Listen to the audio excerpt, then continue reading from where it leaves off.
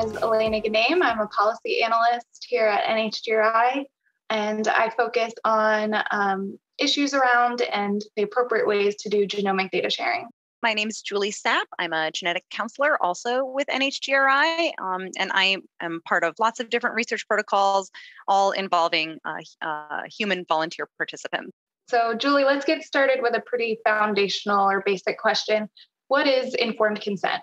So informed consent is a process where a volunteer participant and a researcher talk about the goals of a research study and what being in the study might mean for the prospective volunteer.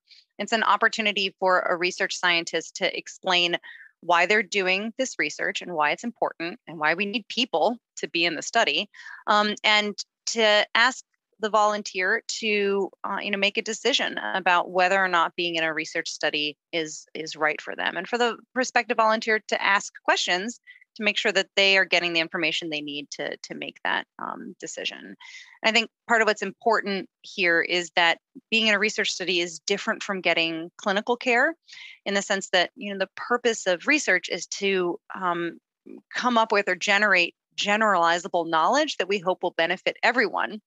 But in clinical care, when you're talking with a doctor or thinking about undergoing a medical procedure, for example, the goal is really to make you as an individual better, or to do something that will benefit you.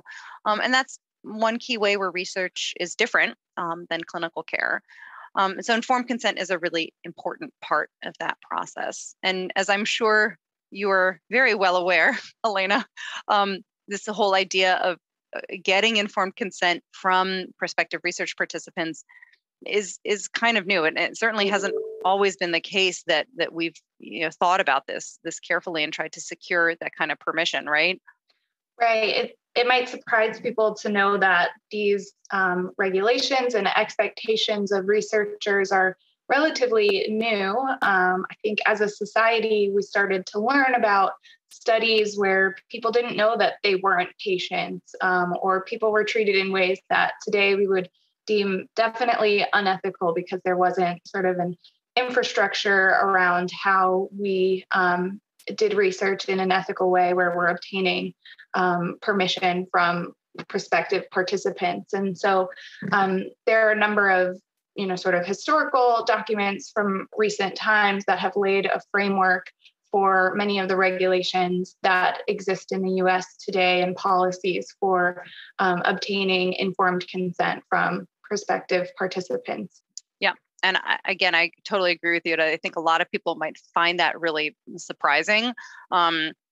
And it's really great, I think, now that we're in an era and a situation where we have all of these different supports to ensure that the research that we conduct is done, again, in an ethical way, exactly like you said. Right. So part of that support for ethical research is the Institutional Review Board, and they do play a role in the informed consent process and form. So can you talk a little bit about what they do, how they're constructed, and what they serve? Yeah, absolutely. So the Institutional Review Board, or IRB, is a group of people that review research proposals before the research starts and on an ongoing basis to make sure that the research that includes human volunteer participants is in line with these regulations and standards that you mentioned earlier. Essentially, the research has been being conducted in an ethical way. And I think one thing that's really important to note about IRBs, about these groups of people, is that they include both scientists and non-scientists. So there's always representation on these committees, these groups of people, from people who are not scientists, that are members of the community. And so in addition to kind of reviewing research before it starts and on an ongoing basis, one of the things that they pay careful attention to is both the informed consent document, so what it says about the research, and also the process by which the researcher plans to obtain informed consent from their prospective research participants, to be sure that both of those things are understandable and that they cover important points like the potential risks and benefits of being in the study, and also ongoing and future use of participants' data and information. What do you think are some of the ongoing challenges for obtaining informed consent today? Yeah, it's a great question. I think a lot of people really think of informed consent as, a document that two people sign after they read it. And that's really only part of it. Informed consent, I really think of again as this ongoing process where researchers explain really key elements of the research study and what it could mean for participants both now and in the future. And where research participants are engaged and ask questions and carefully consider if being in the study is the right decision for them. And so making both that document and the conversation clear and accessible and convenient for everybody, for both the research scientist and for the participant, is tough. And I think another ongoing challenge that we're meeting is this idea of that research studies now maybe involve more than just trying a new drug or something like that, right? In the era of genomics, we can generate all kinds of data sets and very big data sets, and how we handle that data, I think, is certainly an ongoing challenge. And I'm sure you have some thoughts about that. People can kind of think of data as more so a forever thing that many researchers can utilize in their work. And so explaining the nuances of that to research participants can be, I think, a bit of a challenge, especially if genomics is one part of a study and there are other aspects to it. So I totally agree that that's a challenge that we're trying to meet, is being more clear about how the data will be used, who it will be used by in the future, and those sorts of things. Absolutely.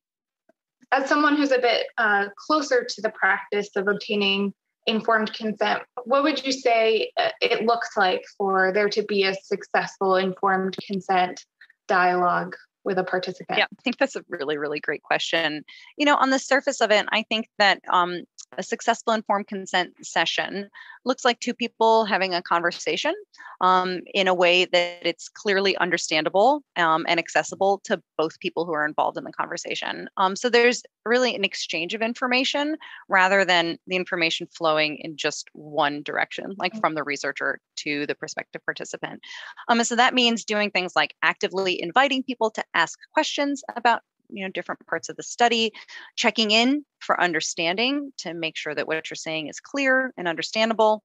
And I think also another thing that I think of when I'm consenting participants is I'm kind of expecting at least some people to just decline participation at some point in the length of a study, right? Because we know that being in a research study is not for everyone, and we also know that some people may come into the idea of being in a research study with a set of understanding that's actually different from maybe what they might hear from a researcher or read in the consent form. And maybe the answer to one of those questions that they've asked is something that will make them change their minds. So I think successful informed consent does include occasionally people declining participation because it's just not right for them, and they've gotten the information and asked the questions that they need to be able to make that decision from the beginning. In your opinion, what do you think the future looks like for informed consent? In what ways do you think it might get better over time? Yeah, I hope that in the future, informed consent feels more like an ongoing conversation than a form to sign, both for participants and scientists. I think that, we need to continue to think creatively about how we communicate with prospective research participants, things like electronic portals and other ways that we can use technology to connect researchers and participants is great. On the other hand, I also hope that communication or improving communication doesn't just mean more technology. I really think we need to meet prospective research participants where they are in really as many senses of the word as possible. Sharing information about the research that we do and why we think it's important for people to consider joining our research studies in lots of different languages and in lots of different ways. Just generally trying to lower barriers to participation, I think is something that I hope we continue to think about in the future. What do you think, Elena? Yeah, harkening back to the issues or challenges with communicating about the uses of genomic data, I do hope that we will get better at being clear about what people's data will be used for, and that participants feel empowered to change their preferences over time, potentially, given that it can be used for a very long time. I think that engaging participants on that issue as a group and then individually would be really a great thing to see in the future.